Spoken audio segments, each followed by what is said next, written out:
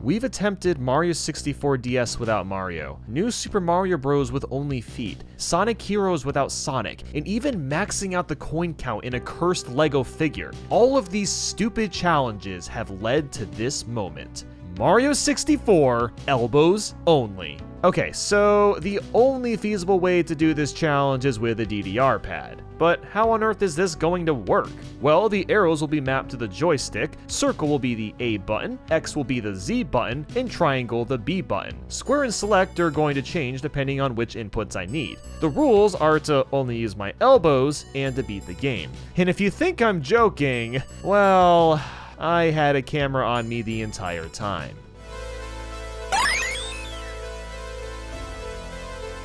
Now, normally when I'm going through these challenges, I very briefly touch on the easy levels and dig into the ones I struggled with. This is the first and maybe only time that I can safely say that every star was difficult. Just look at me trying to walk. Moving around is quite literally a workout. At first, I was feeling pretty good and thought I could knock out about 40 stars in a day.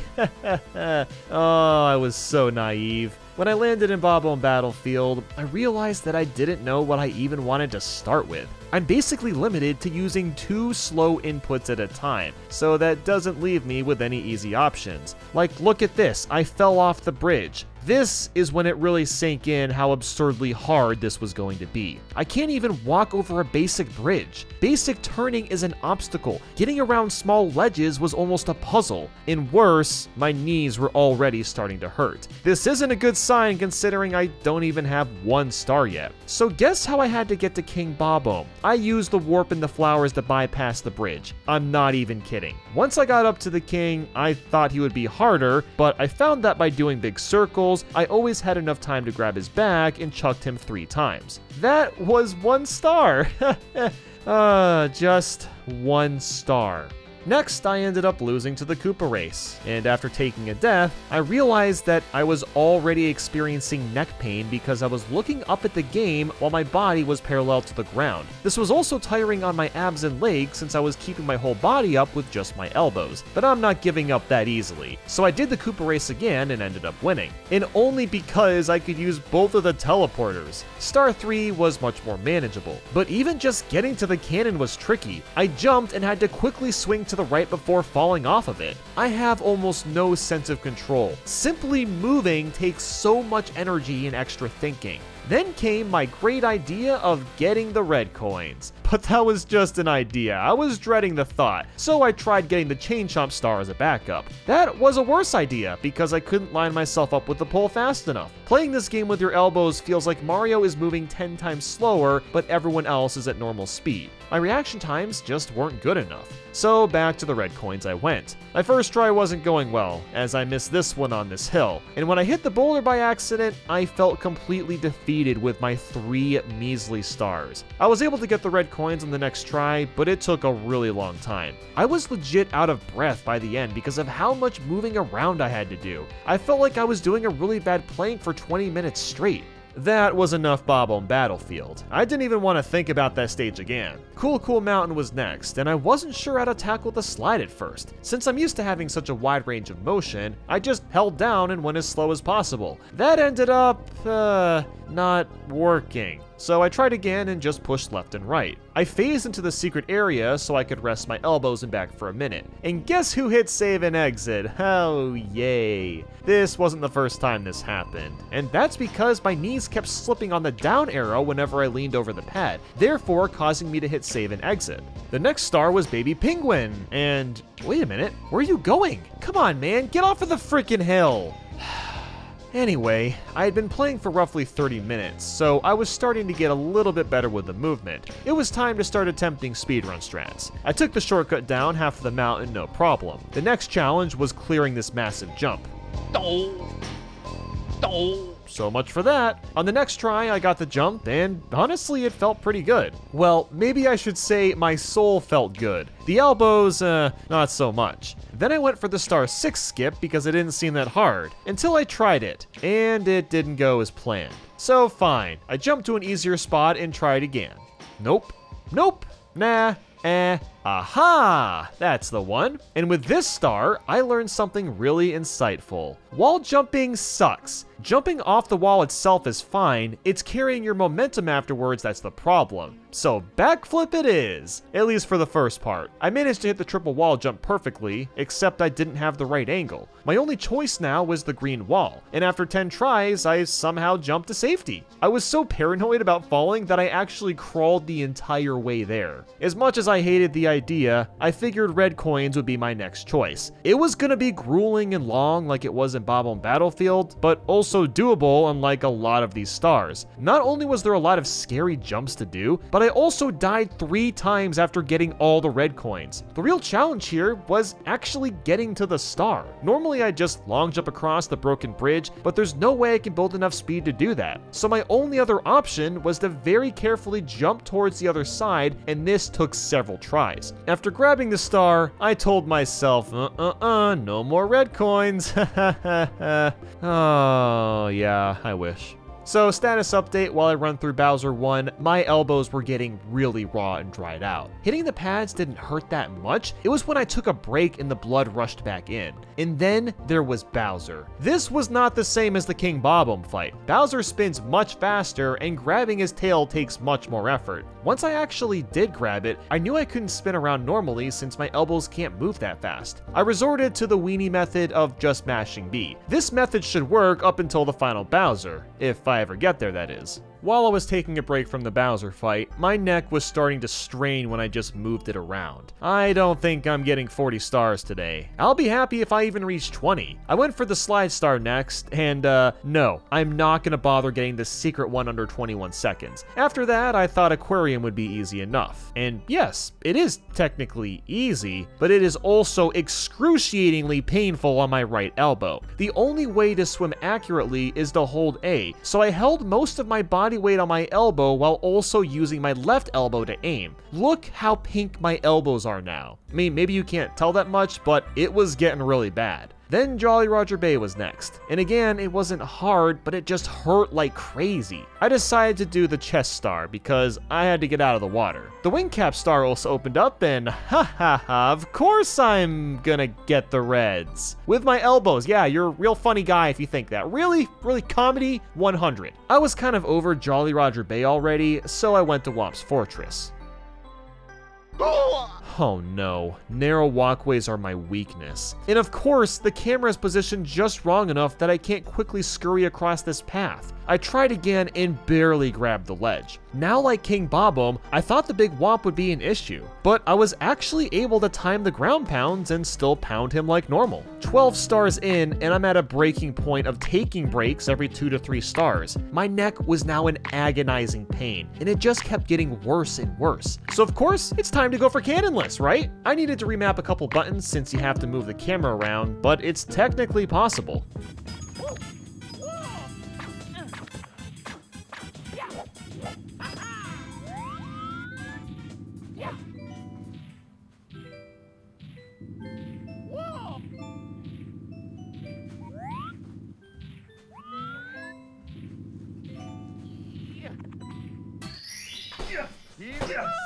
Yes! Let's go! And there you have it. It goes to show how consistent this trick is. I was feeling pretty good after that. So instead of being scared of the bridge, I just triple jumped my way across and barely survived. Like, seriously, what? How did I not fall? I was going for star 2 at the top of the fortress, and this one is gonna be hard since it requires a lot of quick turning to climb up. This is a perfect example of how hard these controls are. Up and right is tricky to do well, so it's better to take turns with one direction at a time. I did eventually figure out that the camera kind of moves with Mario, so if you're at the right angle, you can simply jump forward and climb your way up. I can't believe I'm doing this, but I'm actually gonna use the cannon for star 3 in Womps. That's because my elbows are getting extremely raw since I keep rubbing my elbows across the dance pad. Aiming the cannon right took a while, but it was the easiest way to get the star. I figured I could do one more star in Womps, and that of course was the owl one. And I actually got it on the first try. This was shockingly the easiest star star I've done today. I dried up all the stars I could do in Womps, so next was Big Boo's Haunt. Something I learned about this stage is I don't like ground pounds. I have to apply a lot of pressure on my right and left elbows really quickly, and that is not fun to do multiple times to kill the boos. I also had this bizarre ground pound in which I hit him, but also managed to fall into the water. That'll never happen again. The boss fight was a pain because I kept timing the ground pounds wrong. And it's not that I don't know the timing, I was just so exhausted from playing this that I wasn't doing the timing right. At this point, I'm about 5 hours into playing, and on top of my elbows and neck in scorching pain, now my shoulders are feeling a burn. I've realized that 40 stars today are definitely unfeasible, so I was just gonna do 23 stars since that's roughly a third of what I need to do. Up next was the Boo merry-go-round star. Despite the pain of ground pounding, I was getting more efficient with the boos. Next was the haunted library star, and I accidentally hit the wrong book. At this point, I was in a bit of a bad mood and just wanted a hot bath or something, so I was playing pretty sloppily. Reluctantly, I also decided to go for red coins again. If a star was possible, I kind of had to get it since so many of the stars would be basically undoable. I hated jumping for this coin in particular because the camera angle was so awkward. I would have raged if I fell down. I was done with Boo's Haunt, so to the basement I went. Walking through the door, I remembered that Mips was going to be actually really hard to grab. He moves friskily and requires decent movement and timing. The only thing I could think of doing was grabbing him with a punch, but I just couldn't get the timing right, if that even works. But for some reason, I felt this need to keep going for Mips, and the more I missed and more I tried, the more inevitable it became that I wasn't getting his star. So give up I did. I wanted to finish the day with Lethal Lava Land, and I had an idea that involved the wing cap. While I couldn't fly very easily, moving left and right was at least feasible, and this made for safer travel across the lava. So I started with getting the reds since they're all in the same location, and that actually wasn't too bad. 2 stars to go. My body was screaming at me in pain, but my mind knew that we were almost there. Next up was the big bully. This was also extremely hard since I have to react quickly for jumping as well as moving. After several tries, I finally got a good hit on him and knocked him into the lava. The log star was more of the same thing. Just fly really carefully and make sure I land in the right spots. And I think I got some sort of boost off this bully, but either way, I managed to get the star here and I was done for the day. Man, I just felt so beat. I actually went straight to bed after this.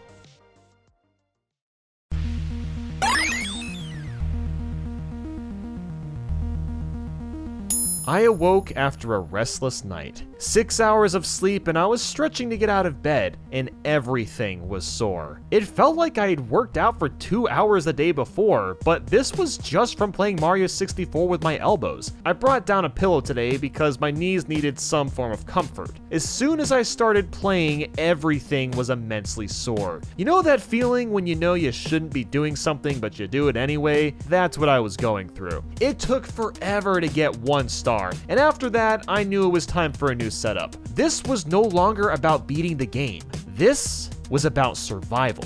So to change things up, I decided to try putting the dance pad on half of my desk. I had to take off some things, including my TV, and lucky enough, the dance pad actually fits. This will hopefully help ease my back, shoulder, and neck pain since I won't be putting as much pressure on them. I also added 2 towels underneath to help the pad from slipping, and for some comfort on my elbows. Within the first minute, I was feeling much better about this setup. The pain in my elbows, shoulders, and neck were almost completely relieved. My back still hurt since I had to lean over so much, but this was so much better. I could see a light at the end of this dark tunnel. Hazy Maze Cave was my next challenge. Even though I was more comfortable, I didn't intend on taking that left route because long jumping was still almost impossible to do. At the very least, moving around was easier since I was using less muscles to move my elbows. Wall jumping for star 6 was really easy because the walls were close together. It was a good break. And speaking of a break, I was finally at the point of getting one of the toad stars. And man, it felt incredible taking 5 seconds to get a star over 10 to 20 minutes. I was feeling really good, so I was making some more risky plays. I wanted to get star 1 one to start, but it took a couple minutes to get on Dory's back. Otherwise, this one wasn't too bad. Next was the Toxic Maze. I was a little worried since my movement was so slow, and my damage was going to drain if I didn't move fast. In fact, I almost died in the maze. I got down to one sliver of health and managed to survive somehow. Star 4 definitely felt like a reward after that. And Star 5 was a weird one since I haven't used these girders to get the star in literal years. Now, there's actually not much to say about Shifting Sandland aside from I got Star 1, Star 2, and even Star 3. I thought climbing the pyramid would be horrible, but the camera for the most part moved with me instead of against me. Also, a Koopa shell was available. Otherwise, this level would have been more of a restriction with all this instant death quicksand.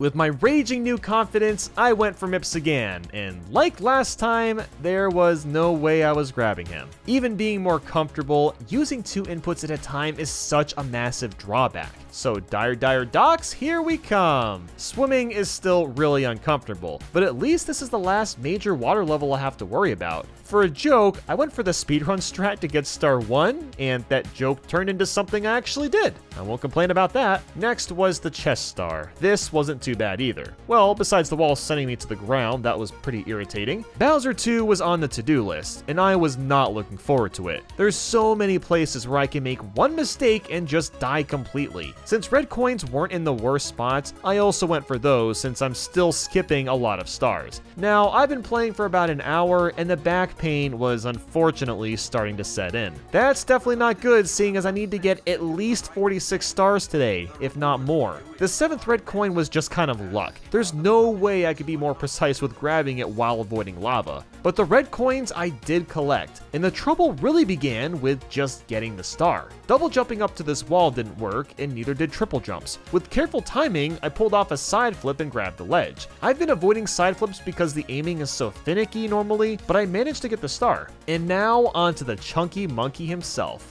This didn't go nearly as well as the first Bowser because he kept teleporting all over the map. Like last time, it came down to waiting for him to stop moving. 5 minutes of spamming B later, I nabbed the second key. Even with all this success, the back pain was really starting to get to me, and I went to Dire Docks for one more star, the red coins. And worse, I was getting moody again and even a little angry. This concoction was making me play really poorly, which is why it's best to play these challenges as patiently as possible. If you're not thinking straight, you're going to overcompensate what you're doing and play worse as a result. So it took me almost 30 minutes to get the red coins. The main problem was just getting to them. The box timer was really strict and I couldn't make too many mistakes. Falling into the water was like getting my soul executed. It was absolutely devastating. After getting the red coins, I was completely over Dire Docks. The Vanished Cap Reds were, they were something else. Sliding down could only be done by moving really slowly or ground pounding in the air. Otherwise, I'd fall into the darkness. After a few failed attempts, I found that the last 4 red coins were easier, despite there being more moving pieces. I also went back to Hazy Maze Cave since I forgot about the Metal Cap Reds, seeing as those aren't very challenging either. I didn't want to go back to Dire Docks, but the Cage Star is also really easy, so I went for that one too. And finally, I'm heading upstairs, and the first thing I did was talk to Toad. My back is ready for a break, but I have to keep going. I went to Tall Mountain, only to later realize this was going to suck just as much as Dire Docks, if not more. That's because the jumps I have to make are much larger than before. Even this one right here. It took me about 20 tries before I made the leap, and then I realized that the log would also be unusable since I wouldn't be able to react to the rolling. My only option for traveling was with the Fly Guy, so I got the Lonely Mushroom Star to start. But that meant hitting the Fly Guy again and climbing up again, which both of those weren't very fun. After probably, I don't know, 50 tries, I barely snagged the edge of this platform. And I'll tell you what, I am not doing that again. This stage sucks so much more than I thought it would. Oh, but it gets better, guys. There's no way I can reach this gray part of this mountain, which basically traps me here. So my only option now was to double jump to Star 5, and wow, it actually worked. Okay, only one more in Tall Mountain and I'll be done. and that's the red coins. The jumps across the mushrooms were really scary, and so was climbing up, but this took significantly less time than the other stars. I decided on Tiny Huge Island next, simply because this was going to be tricky and wanted to get it out of the way. Right away, the plant flames were giving me trouble, but I got star 1 without many issues. I was mentally in a phase where the back pain was so bad that I wasn't even feeling it anymore. I just looked at that star number and kept repeating to myself 50, 50, 50. After 10 minutes, I got the last secret for star 4 and walked all the way around the island for star 2. I shook up the wiggler for star 6, grabbed the reds for star 5, smashed the box for star 1 and went dry rolled, climbed to the tip for star 2 and... Wait, that's it. I got 51 stars! Oh, thank God. I can take a moment to rest. Finally.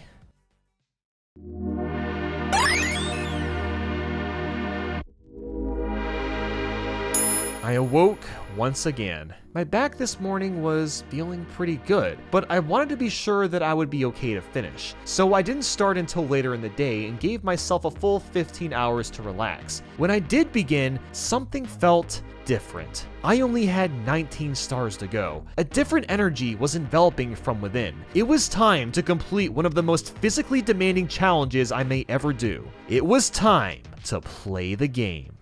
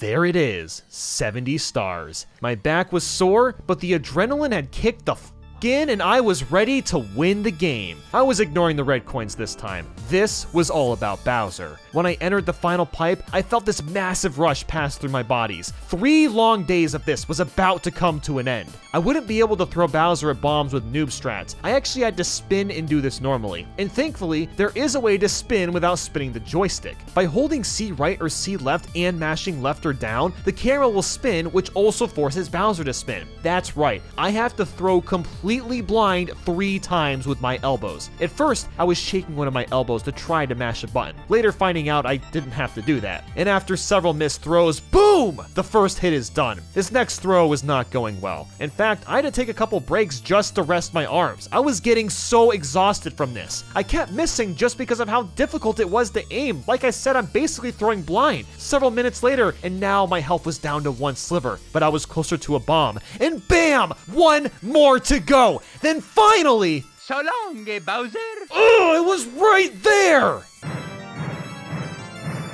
So long, Bowser! Yes! That's it. That is it! Finally! 3 of the most grueling days of my life are over. I somehow managed to beat Super Mario 64 with only my elbows. Despite all the pain, despite all the suffering, I'm really glad I did this. I really was testing my limits and patience here, and I'm so glad that I was able to prevail for this challenge. Let me tell you, I wanted to quit so many times. I really wanted to quit, but I knew it'd be worth it in the end, and it definitely was.